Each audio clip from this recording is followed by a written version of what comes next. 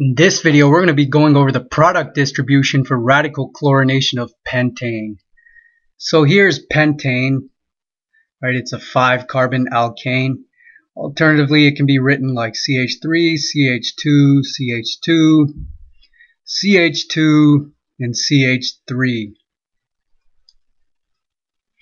And we'll label this carbon here C1, this one C2, C3, C4, and C5. In this representation, this is C1, this is C2, this is C3, this is C4, and this is C5.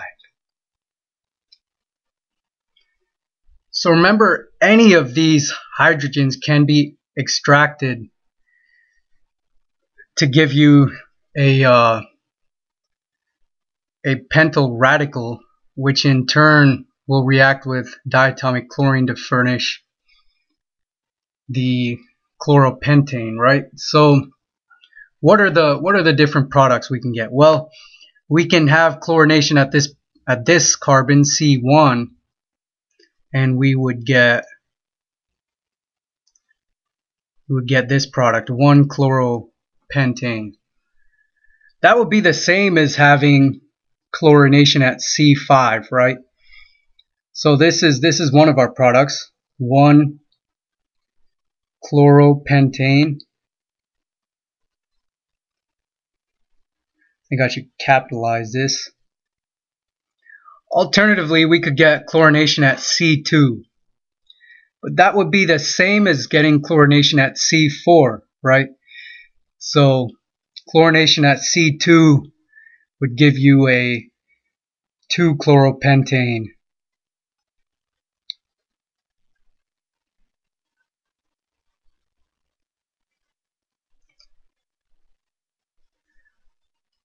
Then you could have chlorination at C3.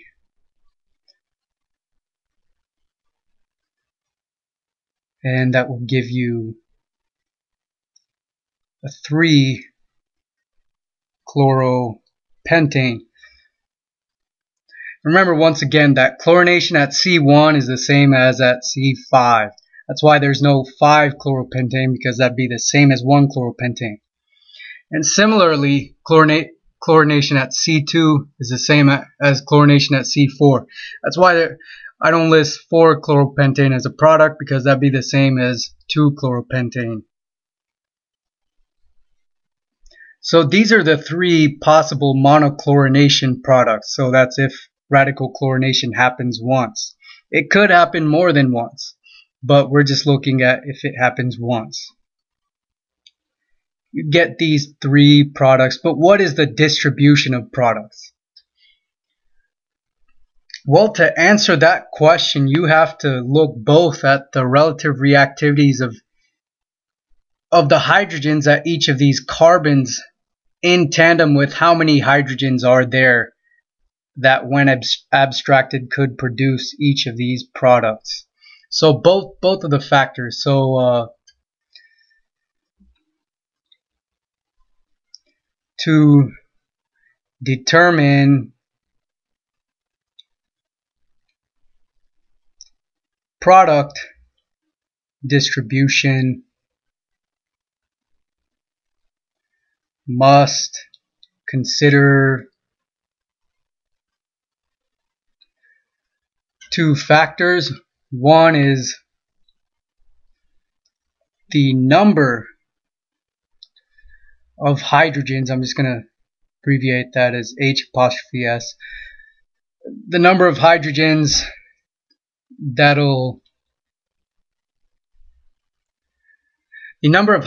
that can be abstracted to yield the number of hydrogens at any given carbon atom, or I shouldn't say that. The number of equivalent hydrogens that when abstracted would give a particular product. So the number of equivalent hydrogens whose abstraction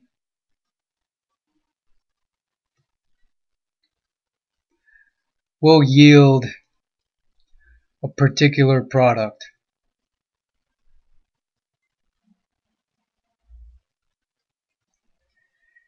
And the second factor is the relative reactivities of those hydrogens. So REL just means relative, and REACT is an abbreviation for reactivity, or is the abbreviation I'm using for reactivity. So we're going to have to take into account those two factors. And I'll go over the calculation and then explain why we calculate the product distribution in the way that we do. So let's look at the 1-chloropentane. How many different hydrogens could be abstracted to give this particular product? Well, you could abstract any of the 3 hydrogens at C1, carbon 1, or any of the 3 hydrogens at carbon 5. So that's 6 hydrogens, 6 possible hydrogens. And these are primary hydrogens, right? So they have a relative reactivity of 1. Remember that the relative reactivity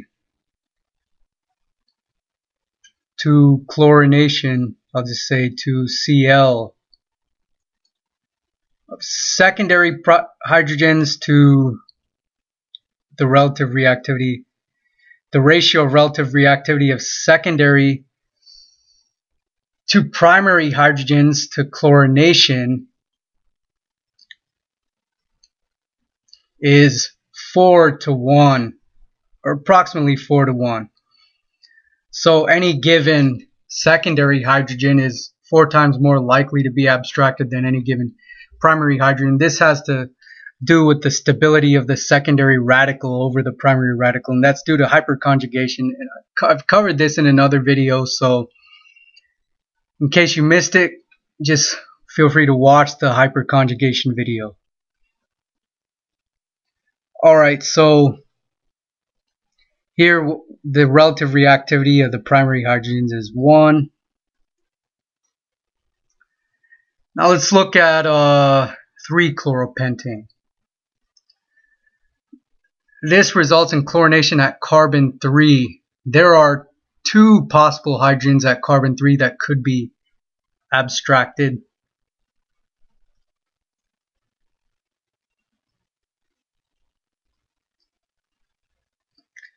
And these are secondary hydrogens, so their relative reactivity is 4. Oops, I should have written relative reactivity was 1 for the 1-chloropropane example. Here we're dealing with secondary hydrogens that are being abstracted to give this secondary chlorination product. So the relative reactivity is 4. 4. It's approximately 4. I'm just going to say equal to, for simplicity's sake. And to get 2-chloropentane, there are 2 hydrogens that could be abstracted at C2, or alternatively 2 could be abstracted at C4. So there are 4 possible hydrogens, and these are secondary hydrogens, so their relative reactivity is 4.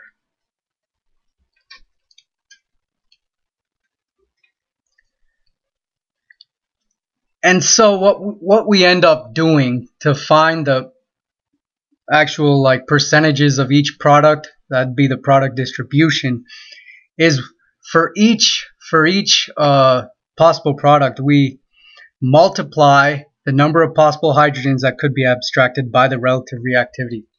And that should make sense, because the product distribution is both a function of the number of equivalent hydrogens whose abstraction will yield that product and the relative reactivity of those hydrogens. So by multiplying, we do take into account both of those factors, and you'll see why we multiply after I go through the calculation. So 6 times 1, there's 6 possible hydrogens that could be abstracted at either C1 or C5 to give this product, and they're primary, so we have a relative reactivity of 1. 6 times 1 is 6.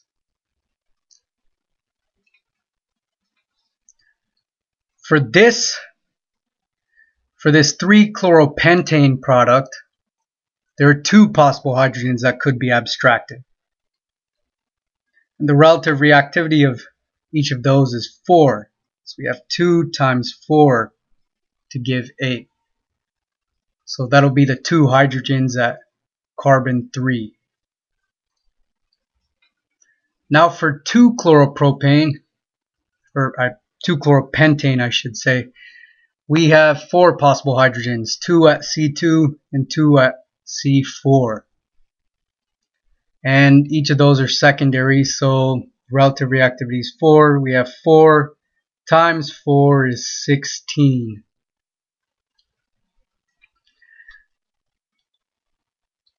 So what we end up doing, we have to do is we add 6 to 8 to 16, and we get the total. It's 14 plus 16 is 30. And then we look here and we say this is 6. We divide by the total. 6 divided by 30 is 1/5, and that's equal to, I should say, equal to 20%.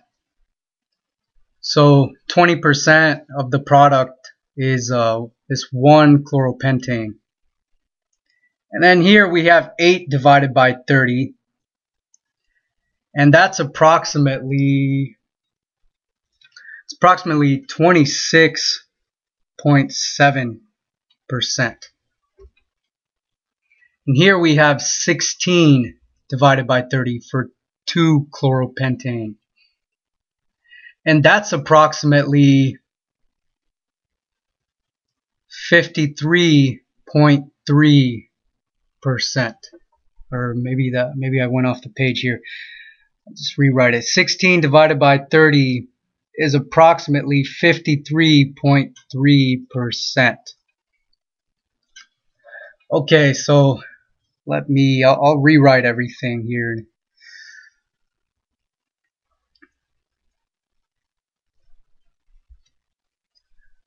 So we found here are the 3 products: 1-chloropentane, 2-chloropentane, and 3-chloropentane. We multiplied the number of hydrogens whose abstraction, number of possible equivalent hydrogens whose abstraction would give that product by the relative reactivity of each hydrogen. So here we have 6 times 1 is 6. Here we have 4 possible hydrogens and they're secondary, so 4 times 4 is 16.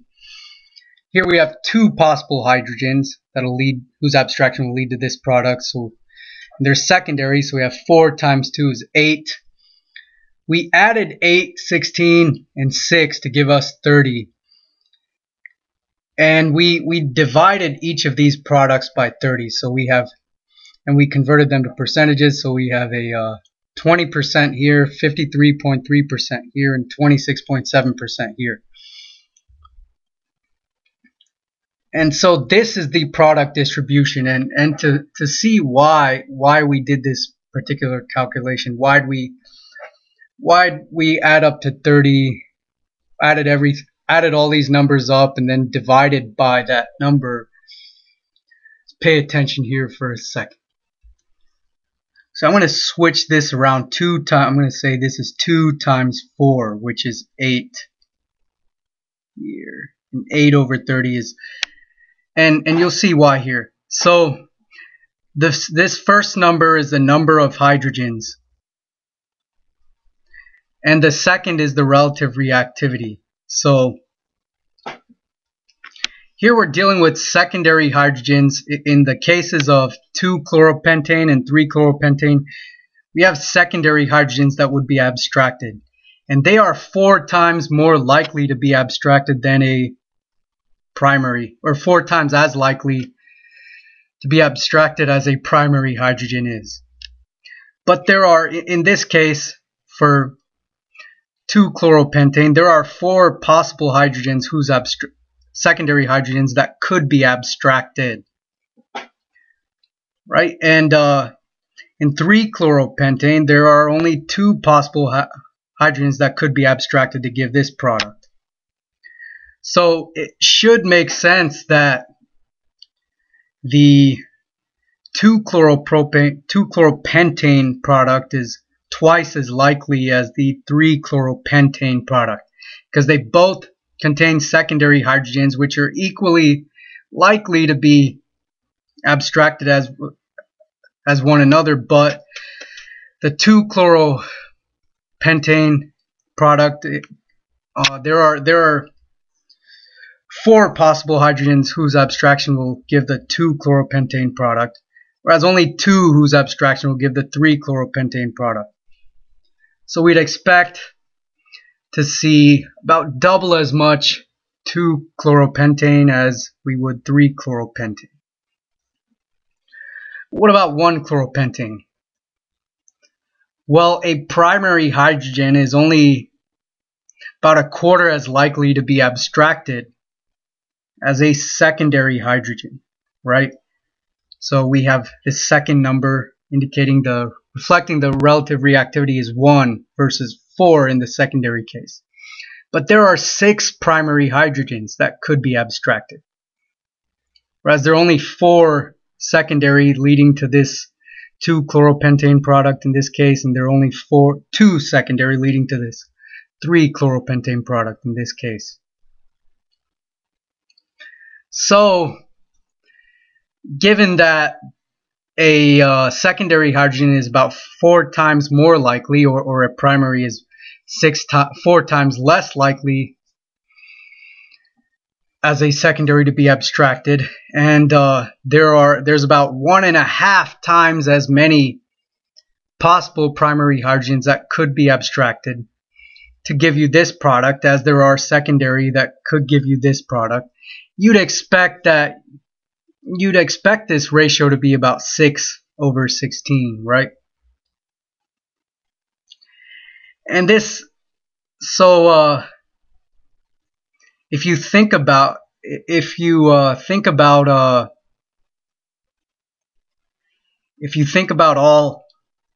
all possible products as sitting in a box here, right?